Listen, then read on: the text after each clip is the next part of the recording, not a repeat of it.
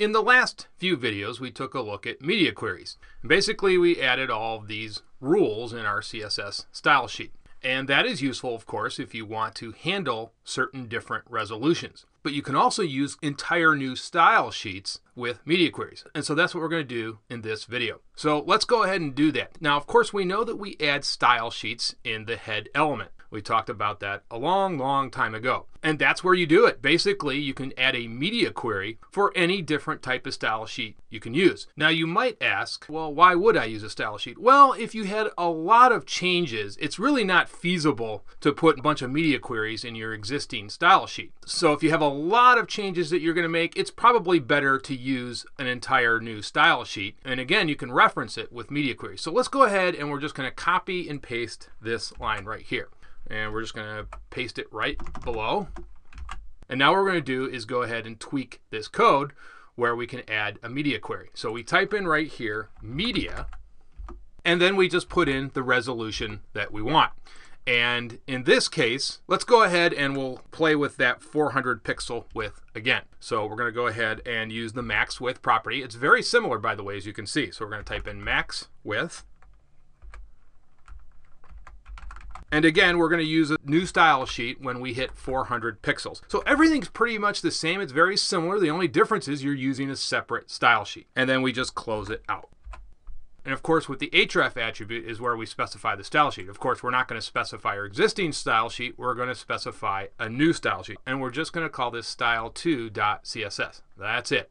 So that's really all you have to do. Now, we don't need any of these media queries. Since we're creating new style sheets, we're going to go ahead and get rid of the media queries that we specified in our first style sheet. So let's go ahead and get rid of those, and we'll save this.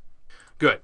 So now what I want you to do is go ahead and close out of our first style sheet. Close that out. And then what I want you to do now is go ahead and create a second style sheet called style2.css. This name right here. And then what I want you to do is go ahead and open that up. And I put all of this code in the description of this video. There's a paste link for it. So go ahead and get that and then place all of that code in your style2.css. And you can take a look. I've tweaked some things here. Basically, I've made the container now 400 pixels. So it will exactly be the length of a device that is 400 pixels wide. I've also tweaked the header. You can see that's 396 pixels wide. You will remember that we have to account for the border. So I subtracted 4 pixels from the overall width. And that gives us 396 pixels. And then I set the sidebar and nav to none. So we don't even want to display that on this small device. We want to get rid of those. So I set those to display none. And of course, we did that in the last video. And we're going to do it again. I think we just did it for the sidebar,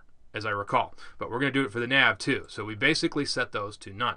And then I tweaked the main element as well. And I made that 396 pixels wide as well. So this is an entirely new style sheet. So let's go ahead and save our site1.html. I can't remember if we did or not. And then let's go ahead and open up our web page and see if it works.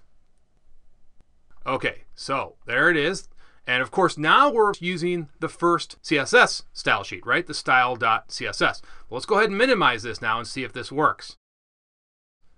And it did. Both our side and nav elements are gone, and this is only now 400 pixels wide. It perfectly fits, so pretty cool. Now, I want to show you one aspect of this when you're using multiple style sheets, and in particular, when one style sheet is for the main page and another style sheet you're using media queries. I want to show you something really quick. So let's go ahead and minimize this. And then what I'm going to do is go ahead and get rid of this nav here. We're just going to go ahead and eliminate that.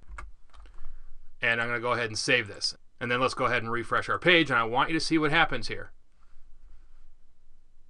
And we're going to minimize this. And there's the nav bar. Now you're wondering, well, wait a minute. We have a separate style sheet here. Why did the nav bar display? Because there isn't even an entry here in our CSS style sheet. Well, the reason is it got picked up in the first style sheet, the style.css. So just keep that in mind that this style sheet still gets read in and will still load definitions if there's nothing specified in our style 2. Remember, media queries is more like an override. It just overrides the existing style sheet. But if you don't put a display none here for a particular element, the first style sheet will come into play. That's the way it works, provided there's an entry over here in the style.css, which of course there is for this navbar. So just keep that in mind about how these overrides work. So let's go ahead and we'll set this back and we'll save this. Let's refresh our page and it should be gone, and it is. Okay, that's going to do it for this video. I will see you guys in the next video. Thank you.